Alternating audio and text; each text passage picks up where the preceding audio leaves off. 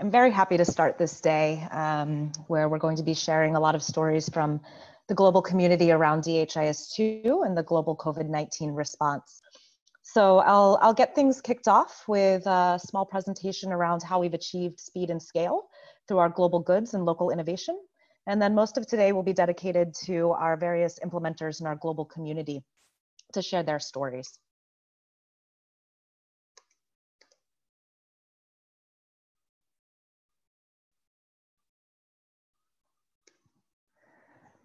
So a couple snapshots here, but today I'm just very happy to be able to share.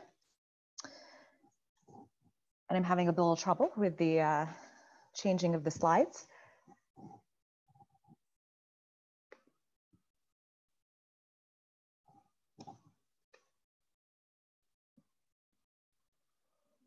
Okay, so our global deployment of DHIS2.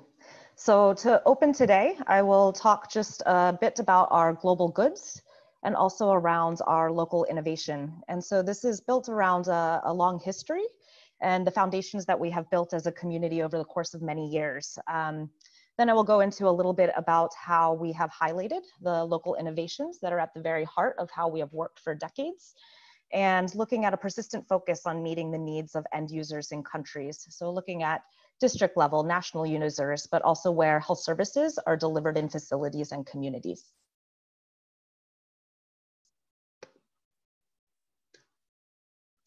So this first slide, it really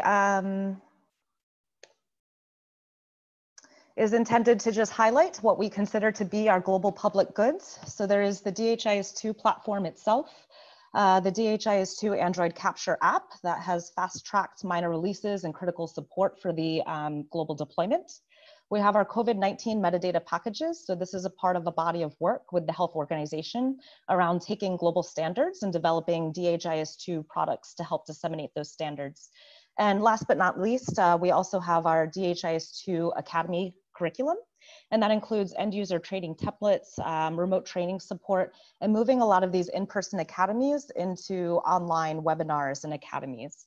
So a lot of innovation in how we continue to support countries during the time of no travel. So taking a bit of a step back, not as far as the birth of DHIS2, but at least back to 2014, we had a lot of learning from the Ebola outbreak response in West Africa. And I believe it was the Ministry of Health in Liberia who first contacted UIO to send a delegation to the country to see how they could support the use of DHIS2. So this was the system that was already being used in country and many users were familiar with it. And we also learned that even with the health system under duress in several of these countries during the Ebola outbreak, reporting into DHIS2 was sustained. So we still had access to data through an established system. So what we've learned is that we need to be strengthening existing systems when these crises happen. We shouldn't be introducing parallel systems. We know that we need flexibility to facilitate these rapid transitions between detailed case-based surveillance and line listings when the outbreaks start to happen, and then also being able to move to aggregated daily data collection when the burden is just too heavy. We know that we need simplicity, collecting only the data that is needed to ensure that we have good quality data to be used, and that we're not overburdening the healthcare workers from their real task, which is providing the healthcare and the response. We know there's a lot of work to do around decentralization, so distributing the workload to subnational levels, to facilities, and even to community health workers. And these are the people who are really the source of data when it comes to early warning. We've learned a lot about data standards, the extent to which we can preset these and be able to disseminate these so that we can mitigate the proliferation of tools in the field and also be thinking about data exchange principles long before there is an urgent need. And lastly, we've learned a lot about making sustainable gains. So using these emergencies to step up surveillance capacities. So not just being able to respond to Ebola, but to be able to respond to the next emergency outbreak. So we'll hear from Sierra Leone today. They have really honed their experience in disease surveillance, and over 4 years, they've been scaling decentralized case-based reporting. And they've recently introduced DHIS2 as a national electronic case-based disease surveillance system. It helped them to detect Lassa fever outbreak in 2019, and it's being further leveraged now. So we have some really great stories around how countries who have made this happen. And lastly, this is also work that had sparked our first CDC partnership. to further develop DHIS2 and the software to be able to respond to the functionality that's needed for disease surveillance use cases. In 2016, the Health Data Collaborative was established. This was a response to the development of the Sustainable Development Goals. So this platform aligns technical and financial resources. So many partners that we work with and others, Gavi, Global Fund, NORAD, the Gates Foundation, they have really brought themselves together around a common framework for strengthening routine health information systems. So this gave us a global platform to align our resources and really be able to dedicate several years of work into helping countries to improve their own M&E systems for health, and also being able to emphasize that national ownership of those systems. In 2017, the University of Oslo became a WHO collaborating center for innovation and implementation research on health information systems strengthening. So we've partnered with the WHO for many years, but this gave us a place to work where we could expand upon the WHO Health Facility Data Toolkit and be able to develop these DHIS2 metadata packages. So it's like an extension of those WHO standards that can be installed into a country's local DHIS2 instance. So we're really looking at using DHIS2 as a platform for disseminating these types of data standards. It crosses facility data, but also with linkages around civil registration and vital statistics, as well as integrating other types of data, mortality databases and population level data for better analysis. In 2018, we saw some major investments in malaria elimination systems. So the Gates Foundation launched the Digital Solutions for Malaria Elimination project, and that helped expand the DHIS2 core platform, as well as the DHIS2 Android Capture app with new functionality that supports malaria elimination surveillance. And much of this functionality has now been repurposed for COVID-19. So many of these disease use cases, the software requirements are very similar. So we're looking at one screenshot here, which is some enhancements to relationship analytics that were built out to analyze the relationship of malaria cases with foci in an elimination context. But now we're able to reconceptualize and repurpose that functionality for COVID as well, using those same principles to be able to link index cases with their contacts and with clusters of cases.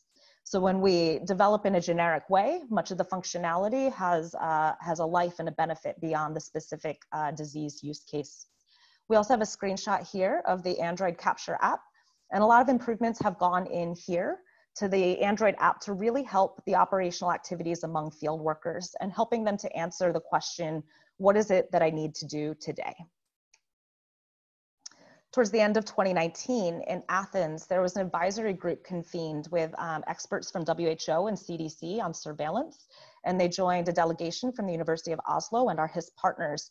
And this entire week was designed to really develop and understand the requirements for vaccine preventable disease surveillance.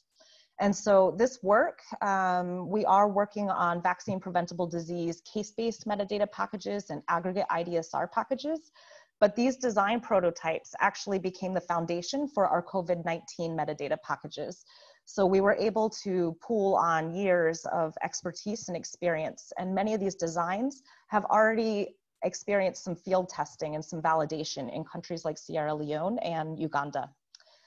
We will also have Dr. Ellen Poi, who will be sharing how the WHO African Regional Office has capitalized on this, with many countries in Africa using DHIS2 already for the aggregate IDSR reporting and being able to implement a surveillance system at a regional platform level. So now we can skip forward to 2020, this very interesting year. You will hear from Pamod next around Sri Lanka. But I wanted to emphasize here that from January, Sri Lanka customized DHIS2 for COVID-19 surveillance. So there's this huge importance of having a global network of regional and in-country expertise. And there are many countries who are able to move faster than we did at the global level to mobilize their systems for a COVID-19 response. A few more that come to mind include Bangladesh and Indonesia, who were quickly able to update some of their aggregate daily reporting forms, as well as Myanmar, who was able to update an event-based patient registry to capture COVID cases very early on. So this type of national capacity and ownership is critical to what we see as a successful response. March 11th, 2020. So this is the day that we officially released our COVID-19 metadata packages. And this is quite interesting because we have our tracker implementers here, Sharjit and Yuri and Enzo, at the Ghana Tracker Implementation Academy in Accra during this time. So they were working day and night to develop the first version of the COVID-19 case-based surveillance tracker package. And it also gave us this possibility for real-time validation because we had several country teams at this academy bringing their critical insights from their own implementation experiences to help us understand if this design is something that matches what their experience shows about what works in the field. And so all of this happened just as the academy was cut short and borders began to close. In April 2020, we saw the Norwegian Municipality Organization launch DHIS2 for contact tracing.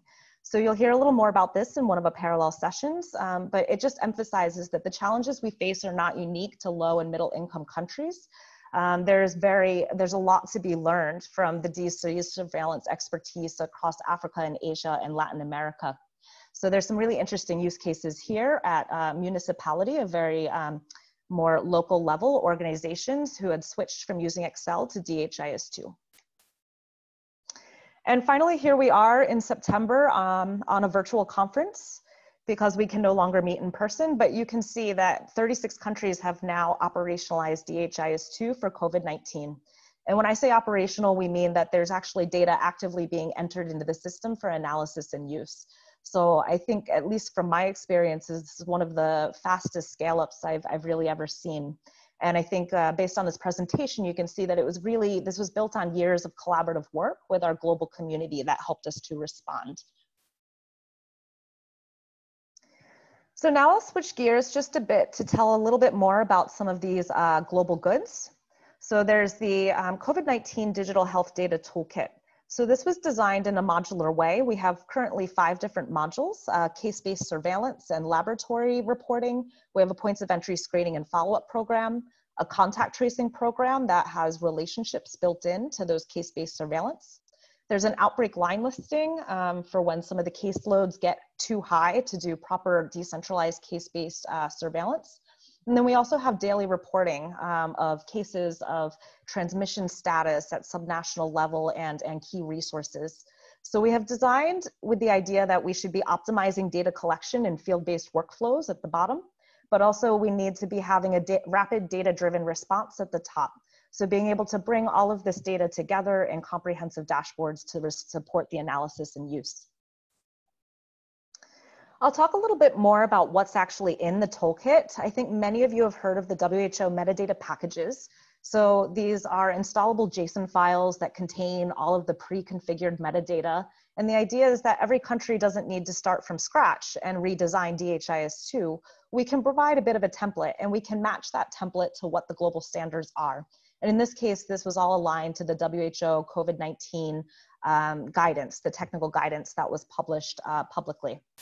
So at that point, a country can take this package, they install it in their own national instance, but then they're able to adapt it to their own use cases. So it's a bit of an accelerator that way.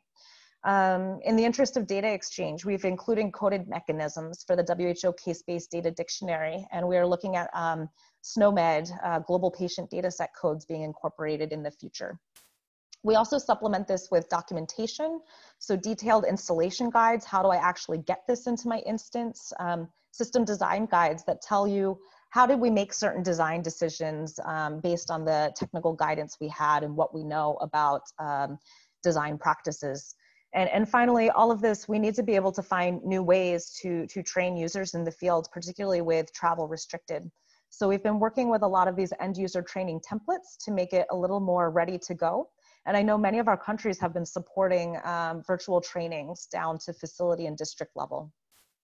And these are also developed in collaboration with our regional HISP groups. So we have a lot of field-based knowledge being input into these products. So these packages, as I've mentioned, the whole point of collecting data is being able to use the data. So we really want to emphasize having data at the fingertips of decision makers. So all of our packages come with DHIS2 dashboards out of the box.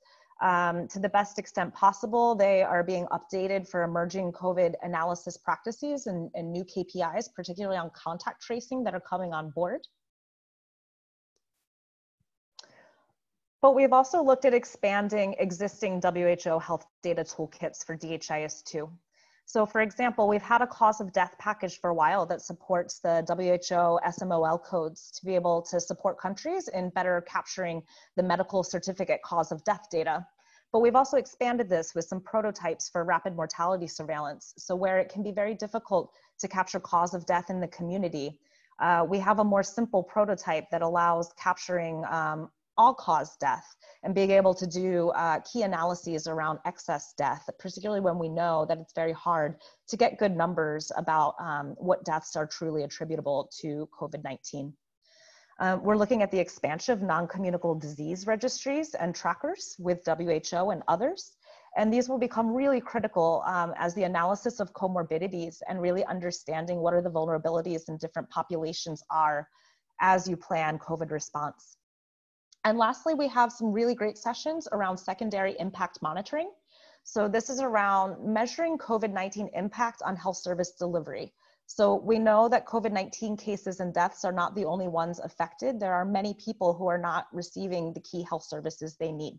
So Global Fund and UNICEF and even at country level have begun to explore some frameworks about where we can use this very robust HMIS data that has been supported and strengthened over many years. It provides us a baseline for doing these types of analyses.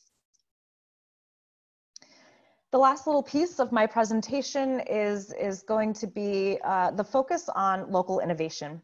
So I had told you we were able to achieve scale rapidly around using these global products where I've showed you, but also being able to really tap into a very long tradition of the University of Oslo through action research. So again, this is the idea of being able to learn by doing. And we develop a global product. So say that is the DHIS2 software release. But then through local use, we're understanding how are countries adapting this and what are the new requirements that they need. And in the perspective of COVID-19, what are those new emerging requirements as people are really testing out this platform for new use cases? And it's this virtuous cycle of global standards coming top down and local innovation and best practices moving up that helps us to really develop a product that's going to meet the needs of our end users.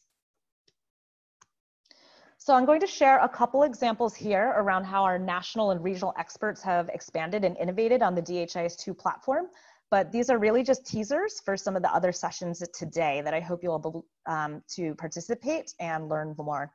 So you have a snapshot here on, this is a custom dashboard that was developed through web apps. DHIS2 has really invested in leveraging itself as a platform and making the app framework as a way for countries and implementers to be able to innovate more easily on top of the core software. So here we have a custom dashboard used by the Lao PDR epidemiologists and in their emergency operations center for being able to analyze more quickly the relationships between index cases and contacts and where those cases are moving around the country.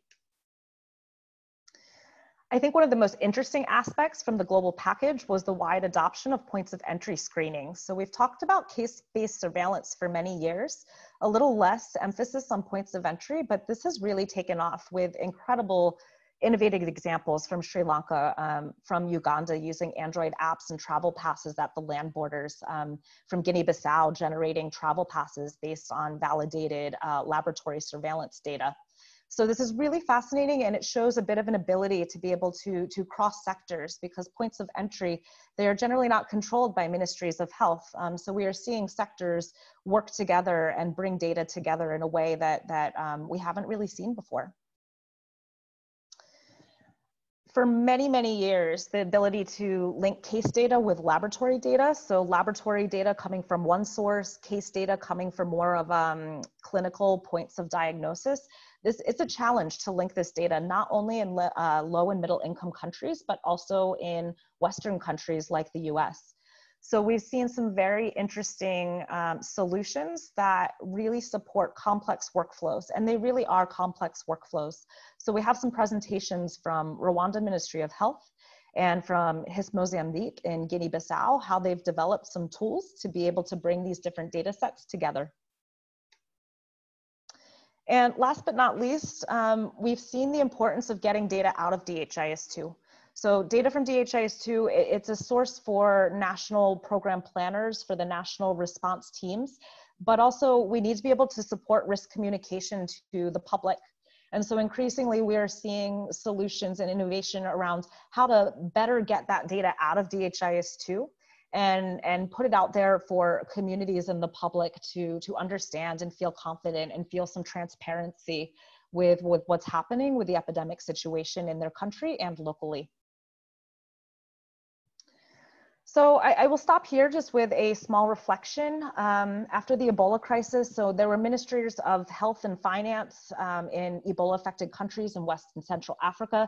They convened in Geneva, and the Lancet wrote, "The lesson painfully learned shows that we don't need another vertical program for a specific health condition or challenge. What we need is to build resilient health systems." So I've summarized a bit of our roadmap this year, but what I'd really like to emphasize is that we are very much on a pathway forward together. And when we close with a plenary session at the end of the day, Gavi and Global Fund and CDC will join us to share some perspectives as global partners around how we can work together to really build resilient health systems and to be able to know that when the next emerging disease X appears, that we're going to be ready for it. And so with that, I thank you very much for letting me open the day, and I'm very pleased to hand it over to my colleague Pamod Amarakoon, who will share the experiences, the pioneering experiences from Sri Lanka in developing DHIS2 for the COVID-19 response. Thank you.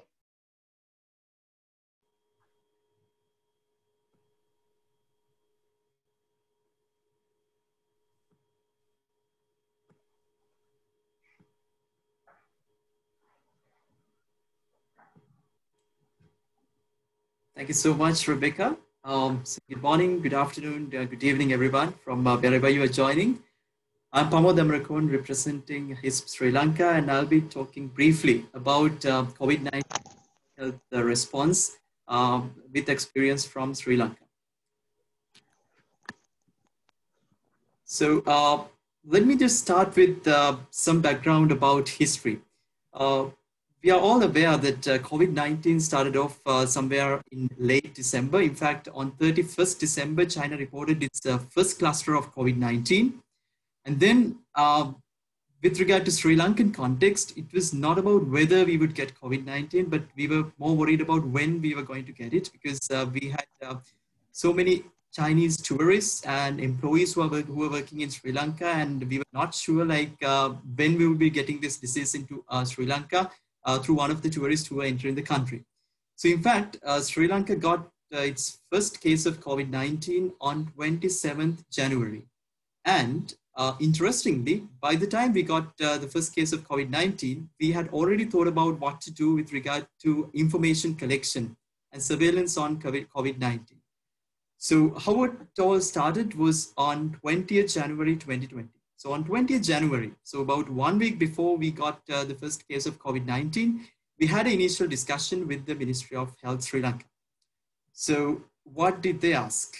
So they had few specific concerns about setting up an information system, because the main issue was that we did not have an integrated disease surveillance system, a digital one, which connects various institutes of under the Ministry of Health, as well as other stakeholders such as Immigration Department, ports of entry.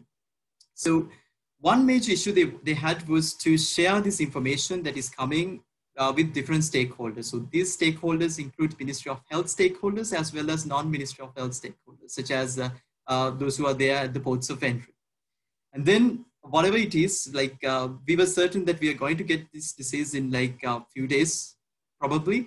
So they wanted something to be developed really fast. Not about weeks, so usually it takes weeks, but this was to be developed in few days. And then, of course, usually the ministry procurement process, even when it comes to a information system, it's a really lengthy process, but they did not want to get that process involved, but rather it had to be, you know, like a really fast procurement or establishment of the system in the ministry setting itself. And then, of course, they were not sure because nobody was sure. Like we are talking about early January, no one really knew how the disease was progressing and which, I mean, like what when you consider about a country, what's the scale it will be affecting.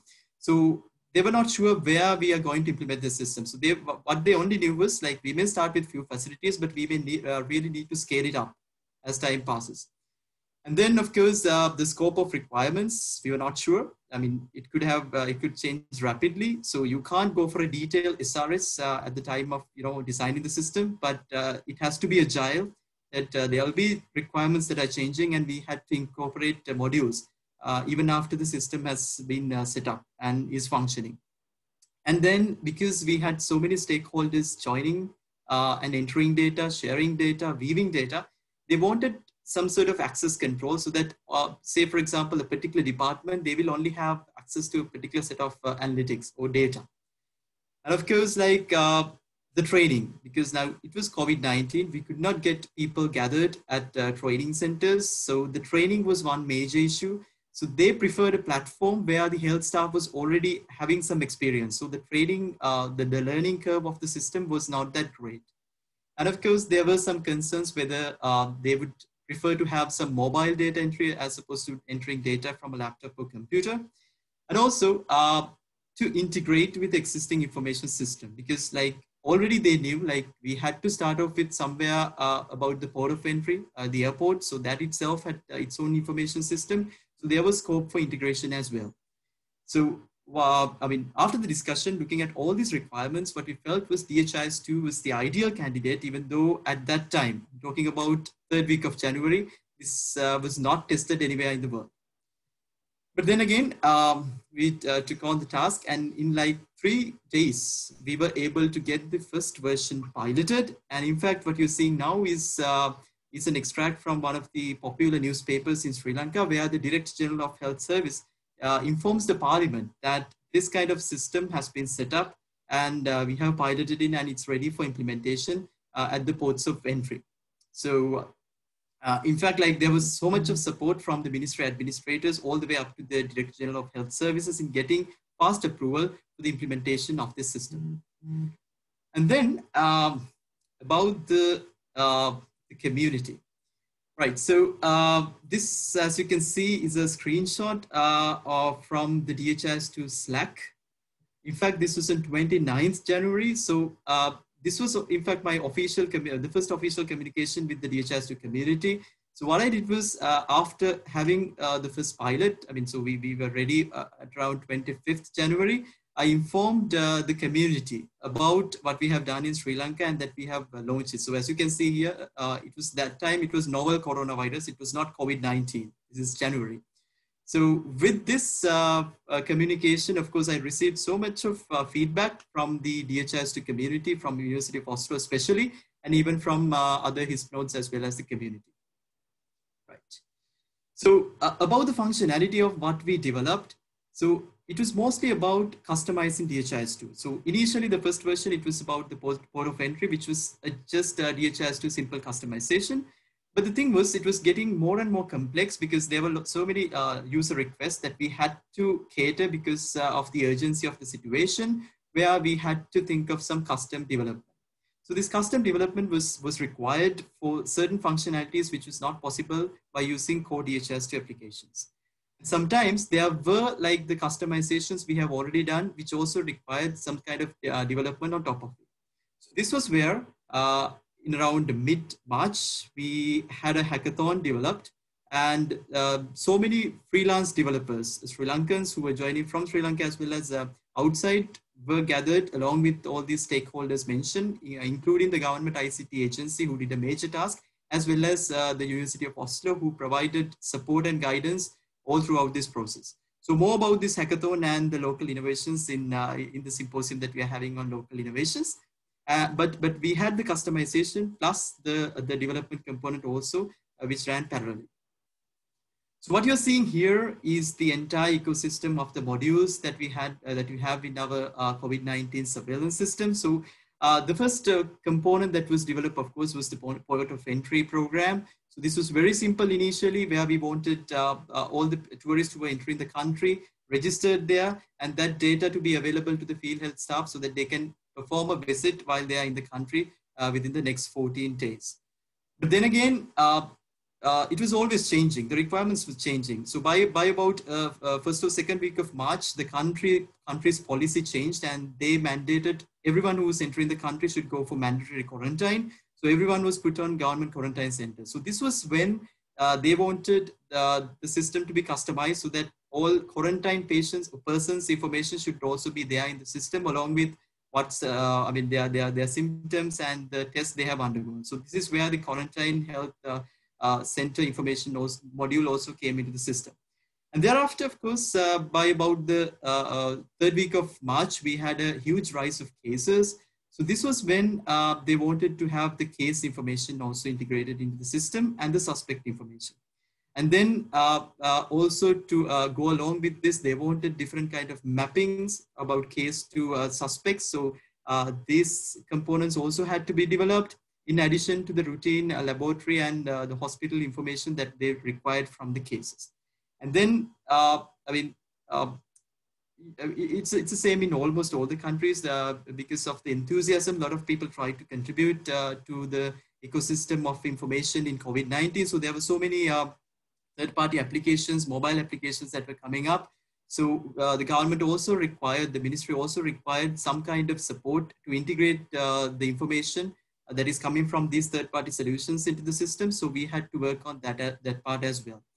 And then once we started seeing a sudden rising cases as well as the deaths, they were more concerned about having an idea about the ICU beds, the level of ICU beds. So this was when the ICU bed monitoring, another custom application was developed.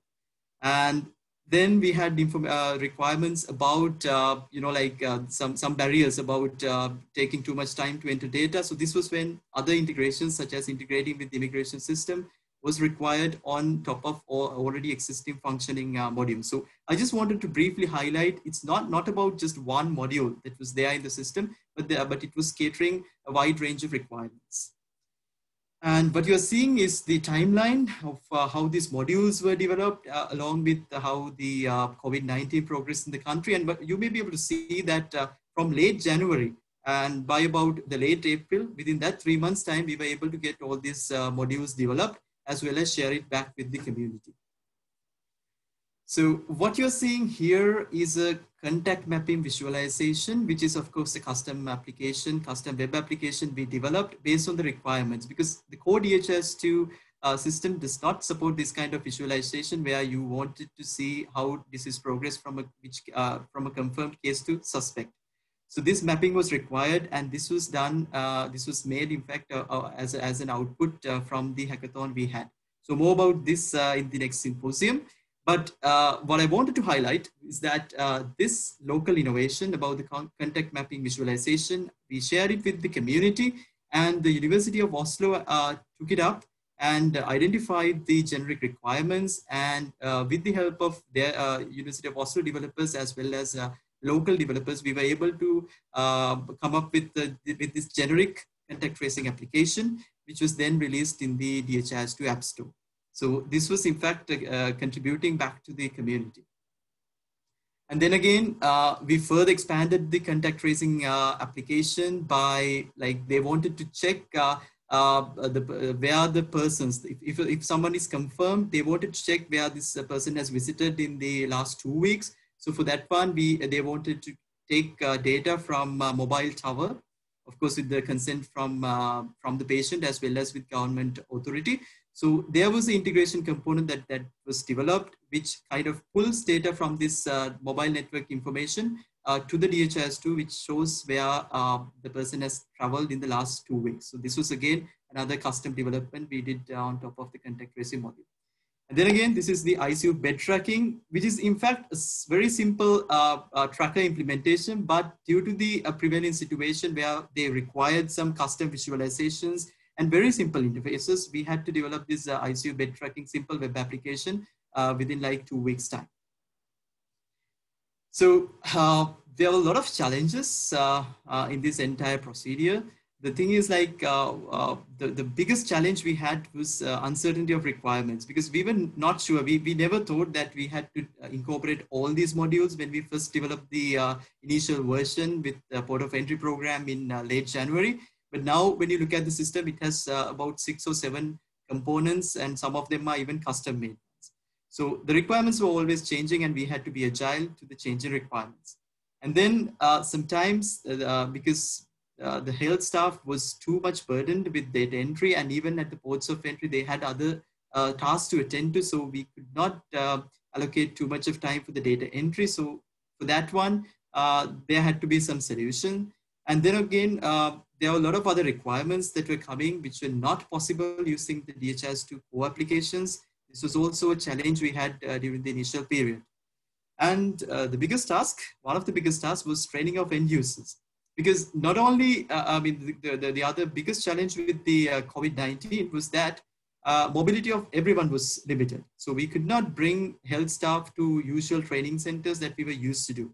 So we had to explore other means of training, and that was a major task in the first couple of months. And then again, there were a lot of applications, third-party applications. There were a lot of mushrooming of applications, but some of them, they really had a lot of good things about them, and we had to integrate with them so that there has to be some kind of data sharing. So we had to think about integrations. And then the strategies, a lot of them. The first strategy, of course, was using the DHIS2 itself, because it was a customizable platform. Had we gone for a custom-made third-party software with all these changing requirements, it would have been a nightmare. So it was one of the best decisions that we took early in the early days of COVID-19. And then we had to integrate with existing information systems in the government sector, such as, for example, we had the immigration system, which already had passenger information there before the flight landed in Sri Lanka. So that information we had to push to the DHIS2 instance, so that they only had to enter data about the health conditions. And then again, of course, what we did was we designed few web applications, of course, with the concurrence of University of Oslo, because like the thing was, there was too much of expertise required for a totally new set of developers. And without their support, of course, this would not have been possible.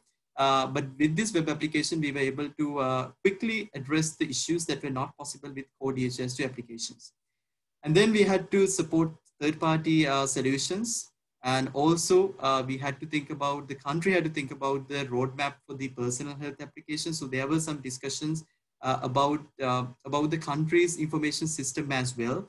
Now that the country is even thinking about going for a central HMIS, which gets this all the vital indicators from all the programs, so that dashboards are visible, which we didn't have it before. And then, of course, the training. So we used so many technologies, especially the Zoom. So we thought it would be a very difficult task, but it was not so. So we mainly use Zoom platform for most of the online training. And then for troubleshooting, we had to use remote desktop software like TeamViewer. So these kind of tools, which we didn't use much before, especially to provide end user support and training, we had to use during the COVID-19 era. And of course, I must definitely highlight the multi-sector collaboration, because this was not just a task possible with Health Ministry or the HISP Sri Lanka. There were a lot of parties, the government entities, as well as the private sector and the freelance volunteers, as well as the health staff, who were always there to support the information system. So I would just stop here, but I must really thank the health staff of Sri Lanka, without whom this would never have been a success. So thank you so much.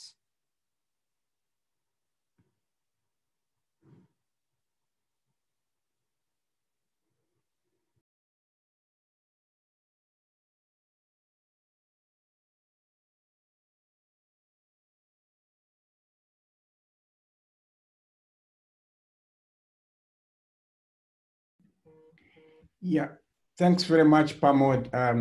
Take it on from Pamod to also again share experience from COVID response with support of DHIS2. This is a presentation from Uganda, HISP Uganda. appreciation to the team behind the COVID response support at HISP Uganda. As Pamod and Rebecca have shared, Uganda has not been also left behind in the COVID response. My background picture is at the border of Uganda, where we did emphasize use of DHIS2 for COVID response. For Uganda, I'm mostly going to focus on our approach to all this. Our approach was mainly to help with the data collection at source and be able to visualize. And so is the map is the dashboard I'm sharing here that Rebecca has highlighted before as a local innovation to be able to support the COVID response. So what you see here as from our development server is a replica of what is currently being used at the command center to be able to respond to the response. And what it does is it allows to bring data from different sources, from different tools, that is all reposted into DHIS2 and display. And particularly what you'll be able to see that, the high level visuals that really allow the decision makers to be able to take a decision on how the outbreak is progressing and what measures need to be controlled. And you'll also be able to see that we do support quite a number of pillars in the COVID response. For example, you have the laboratory, you have the surveillance, you have the case management and logistics dashboards. And again, you also, our point of entries have been our most focus, and you'll be able to see data scrolling down and showing the different data from the different points of entry. So this attempt is to really bring almost near to real data the presentation at the high level senior management for COVID response. So our journey started way by looking at what the preparedness in terms of data management, in terms of data transmission, in terms of data collection were laid out by the ICT COVID response pillar. So you will see that this picture or this diagram of flow shows the different sources and how data is exchanged and interlinked with the different response pillars and also visualized. So here I will highlight more where the DHIS2 has played a key role in terms of capturing data and also in terms of being able to visualize. So one of the key areas in this COVID response was the self-reporting or the reporting from the community. And that was through the rumors, alerts, and signals, as many of you may know them as. So particularly at this point, our DHIS2 allows us to receive SMSs from anonymous users, and particularly for Uganda, the system was being configured to be able to allow community Ugandans be able to send notification to the central team to be able to follow up. So at this point, the DHIS2 again was configured to allow that messages around COVID symptoms, COVID suspects would be reported by the community. And this also worked alongside with other tools that were put in place. Another area that was key to COVID, that is very key to COVID response, is the different sources where this data is coming from, where the suspects are. And particularly for this, we're looking at the points of entry, which are our borders and airports, the health facilities where the patients would have contacts, and the community, plus the quarantine centers for those who probably have been exposed, and the isolation center for those who are positive. And at this point, we were able to reconfigure our EIDSR, as we call it, the DHIS2 tracker, to be able to support the investigation at this point. The other key area that we also have supported with the DHIS2 is the investigation and outcome in the isolation centers. Over here, you'll be able to see that for all the isolated cases, data is collected from these cases, aggregate and individual level, and the DHIS2 has been configured to be able to support that. And lastly, we were also able to allow the DHIS to visualize this data integrated from the different systems and so the dashboard I shared. As Pamod shared, when everything shut down for Uganda, the borders did not shut down because we highly depend on imports through by road from Tanzania and Kenya. So in the picture here is one of our busy points of entry where we deployed the DHIS2 Android tracker to be able to capture information real time from the travelers. So at this point, the tracker is where we really started from in terms of our COVID response implementation. And slowly by slowly, we've been able to reconfigure our tracker to support investigations at the health facility, community quarantine centers, and the isolation room. And purely here, we used the Android DHIS2 to be able to collect data in real time. The alert notification process, of course, continued where the command center and the teams responsible for follow-up were able to follow up the notifications or rumors that were coming through the system. Again, at the points of entry at this point, we are able to collect all the information that from the travelers regarding their biodata, regarding their travel history, signs and symptoms, and automatically integrate it with the lab information management system so that we'll be able to reduce the results turnaround time. And over time, the East African has also developed a truck driver tracking system that we've also been able to integrate our EIDSR with. And then also for the community, the module has also been configured to allow for investigations within the community and also the returning Ugandans who were abroad.